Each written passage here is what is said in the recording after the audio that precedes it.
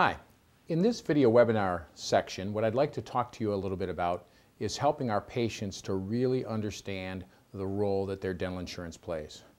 Clearly, one of the most common questions I'm ever asked is, what do you say? What do you do? How do you handle those situations where you've done an incredible treatment plan, you've figured everything out, you've done this remarkable case presentation, and the patient levels you, floors you and your team by asking that absolutely gut-wrenching question.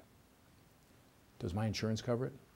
See, once they ask that question, they've taken us completely off our game because we had not first created a context for the role that dental insurance was going to play. That's always going to be a challenge for us. If we leave the discussion about insurance until after we've given them the ideas of the kinds of things that they need to have done, there's a really good chance we're going to lose this discussion. So here's what I'd like us to think about doing. I'd like us to think about finding a time and a place to phrase a conversation about the role of dental insurance before you ever look in their mouth. It's critical. It's critical. If we can have a conversation with them before we've discovered some things, before we've uncovered some findings, before they've become curious about what's happening in the mouth, if we've had this discussion completely separate from what we see happening in their mouth, then they can take a fairly objective stance on what dental insurance really is and what it isn't. Well, the best time to have that conversation then is probably when they're a new patient. And the best time to have that new patient conversation with them about insurance, of course, is before you ever look in their mouth. I'm going to tell you how I like to do it, and you don't have to do it exactly this way, but this is a pretty easy way to introduce the subject, cover it thoroughly, and then you've got it on the shelf so that later on when you get down the road and you are talking about a treatment plan presentation, the two events have been separated.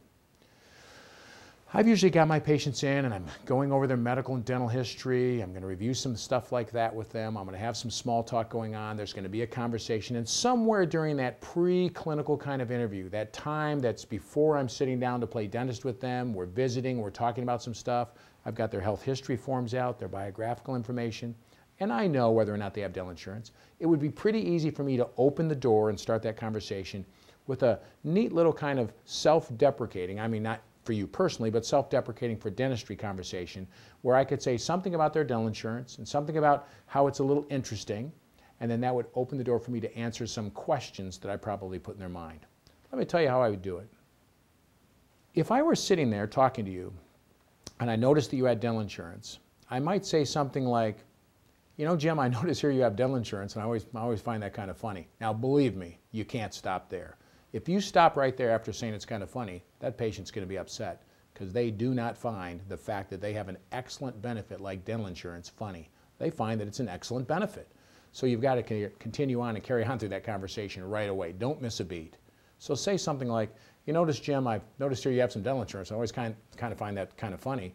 And the patient's thinking, why do you find that funny? I go, you know why? And they go, why? And they might actually say why, or they might look at you with their face and say why, but it gives you an opportunity to answer the why. And the why is, well, because we actually invented it. And then pause for a second. Let them sink that in. Let them think about that. Dentists invented dental insurance? What are you, nuts? No, we did. In fact, it's kind of like having the wolf guard the chicken coop, isn't it? And the patient agrees with you because that's exactly what it sounds like. That's the wrong person to design dental insurance. But then you go on to say, but we really didn't do a very good job. First off, we named it dental insurance. Now listen to this definition. And you know, Jim, it's funny. If you look up the word insurance in the dictionary, it actually says insurance is when a third party takes the risk for a catastrophic loss. How much does your insurance cover? And they're going to tell you $1,000 or $1,200. Maybe if you're lucky, it's $1,500. So then you can ask, well, Jim, is that catastrophic to you? And he's probably going to say no. I go, it's a lot of money. It's more money than I have in my pocket right now, but I wouldn't call it catastrophic.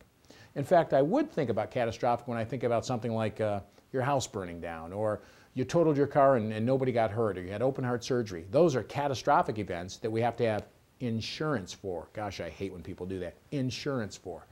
See, it's not really like it's an insurance program, Jim. It's more like it's a dental assistance program offering you first dollar coverage for maintenance kinds of activities and things like that that you want to have done. The second thing I might bring out is I might say, now that I've defined for you what dental insurance is and what it isn't in a little sense, I'm going to give you an example that's concrete that you'll be comfortable with. So now I turn to him and I say, Jim, you know, it's kind of like if you had car insurance. You know, can you imagine if you had car insurance, you totaled your car, and you went down to the adjusters and you're going to get it fixed, and he said, no problem, you've totaled your car, and you called down there and it was Geico, and so this little gecko's talking to you with a cute little Aussie accent. He says, no worries, mate, you've got Geico, we'll cover that. And you say, well, great, I'll bring it down, and he writes your check for $1,500. You'd say, well, where's the rest of the money? He said, that's all we cover. You'd choke the little booger's eyes out. Well, of course you would, because that's not coverage. That's an assistance program that helps you do maintenance work. See, if car insurance were like dental insurance, it would cover oil changes, lube jobs and filters, tire rotation twice a year, and maybe new tires every 3 to 5 years. That's a maintenance program.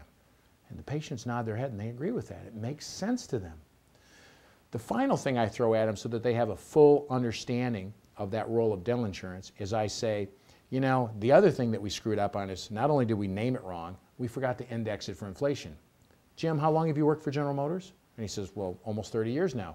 And what did it cover 40 years ago when dental insurance first came out? And he says, well, I think around $1,200 or $1,500, the same as it does now. And you go, exactly. See, what else do you have in your life that hasn't kept up with inflation? If you had car insurance when you were in high school 40 years ago, there's a real good chance that that would cover the loss of a greater valued vehicle today than it did 40 years ago. See, these constructs make sense to patients.